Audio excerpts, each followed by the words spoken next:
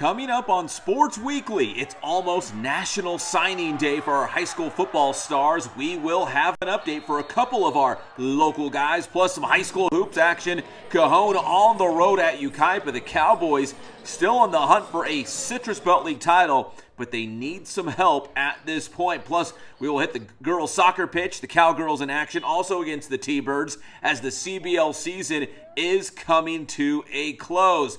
Plus, how about some high school softball? The softball season is now right around the corner, and the defending CIF Southern Section champions, Cajon, getting ready to reload and make another run towards a title. We will check in with head coach Lee Haynes. All that and more coming up on this edition of Sports Weekly on IEMG, and it starts right now.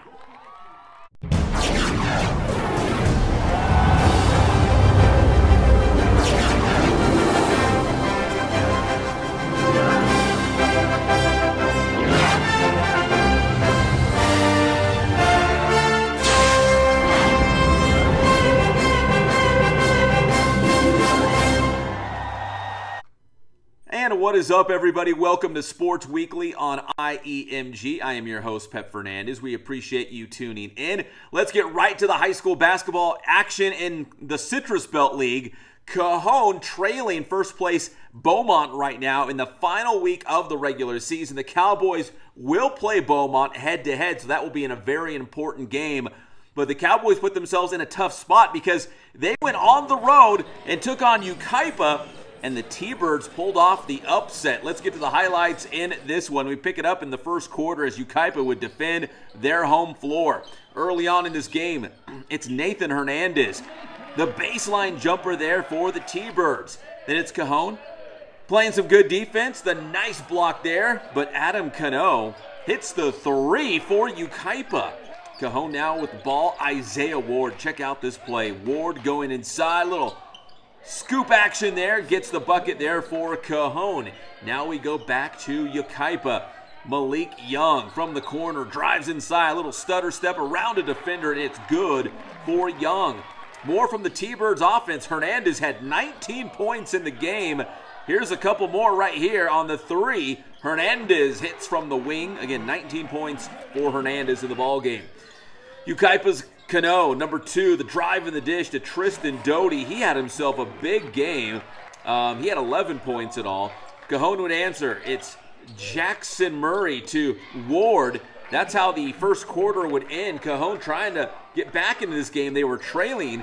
Second quarter now, Tyler Malone to Malik Malone. The nice drive and the pass, and it finally falls in there for Malik. And then on the other end for the T-Birds, it's Doty again. Short turnaround is good.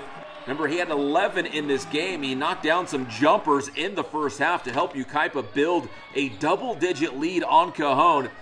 Here's Doty again, just inside the three-point line, and it is all good. Cajon would put together a little bit of a rally in the second quarter to close the gap. Tyler Malone the three for the Cowboys, and then it's going to be Malik Malone hitting the three. Yucaipa led by 11 points, but the Cowboys would cut into that lead before halftime. So Tyler Malone the three, Malik Malone the three. Here comes Lee Stewart with a three for the Cowboys. They would battle all the way back and actually take the lead right before halftime. Check out this play coming up by Stewart. He's going to find Reese Okanma right there with the basket. But Yucaipa would come back in the second half, and they win a very low-scoring game, 48-45. So that means right now in the CBL, going into this final week, Cajon is at 5-3 in league play. Beaumont is at 7-1 in first place. They will play head-to-head this week. Yucaipa right now at 2-6 in the CBL. So that's how it pans out right now going into the final week. All right, now let's go to the girls' soccer pitch. We'll also keep it in the CBL. Let's join the Cowgirls taking on the T-Birds out there at Yucaipa High School. The Cajon girls soccer team fighting for their playoff lives, trying to make a late push here and punch their ticket to the postseason. Yucaipa right now in second place in the CBL, trailing only Citrus Valley. There, Cajon could not finish, although they had a good opportunity, but they would finish here. Check this out. It's going to be Alfaro, the goal for the Cowgirls, takes this pass, charges in. The keeper comes out. And the little chip shot in for the goal there. And Cajon would make it a 2-1 game. Cajon goalkeeper Zeva Wong comes up with the save. Zeva Wong kept very busy in the cage and falls on the ball there for Cajon, keeping it a 2-1 game. But Yucaipa would tack on a couple more goals in the second half. Here comes a free kick for the T-Birds. It's going to be Ariana Lehman. Check out the shot by Lehman over the keeper's head and in. And now it's 3-1. Yucaipa in front. They would tack on one more goal just for good insurance in the second half. And this one also coming off a free kick. And check out the sequence here. So here's the free kick. Into the box. Bouncing around. Cajon trying to get the clearance. Yucaipa making it tough, trying to keep it in the box. And they're going to put it right back in. The ball's going to bounce around, but finally it's going to be Nola Vanderfin for the goal for Yucaipa as they win by a final score of 4-1. So Yucaipa remains in second place in the CBL, one game back of Citrus Valley. All right, National Signing Day is coming up this week, and for our local high school football stars, it will be a very big day.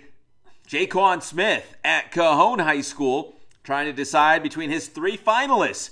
Will it be Washington, Utah, or South Florida? The University of South Florida or the University of Utah, University of Washington, a couple Pac-12 schools there. Wednesday is signing day. Jaquan will have a signing ceremony at Cajon High School, and that is coming up on Thursday, February 2nd. So on the next Sports Weekly, we will definitely give you an update of where Jaquan is going.